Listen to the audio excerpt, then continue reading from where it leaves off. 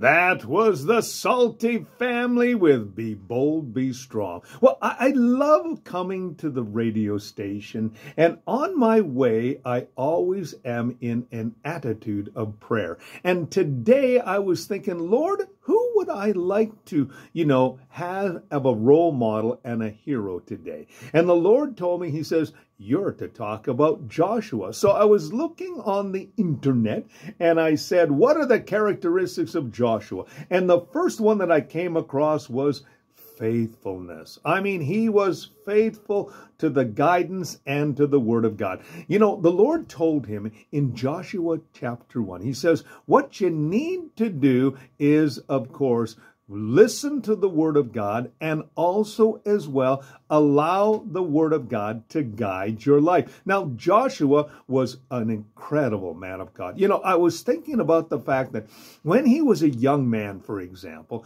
he spent most of his time outside the tent, or in the tent as well. We're talking about the tabernacle in the wilderness. What Joshua wanted to make sure that he was in the presence of the Lord. He wanted to make sure that he had a close relationship with God. And that's an incredible thing to do. And you and I today can have that when we spend time alone with God. I really firmly believe that we need to have daily times with the Lord. That's where we pray, and that's where we read God's word.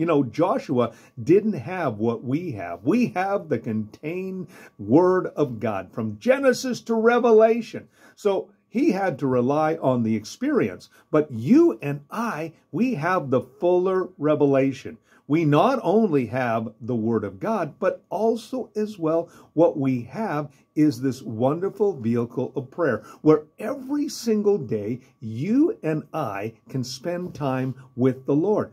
And I encourage you to do that. So make it a priority today to be faithful to the Lord's guidance and also as well to the Word of God. Remember, the Word of God is a compass for your life, an instruction manual, and also a guidebook that will enable you to navigate the world in which we live in. There's a lot of, misinformation and fake news out there, but there is one thing that's not fake and not misinformation. It's the Word of God, and it's God's love letter for you, and it's the final authority of faith and practice. And so be like Joshua today and make the Word of God and a priority for that daily time with the Lord. A little thought for you today on your friends from AM 930 The Light, Edmonton's Positive Talk.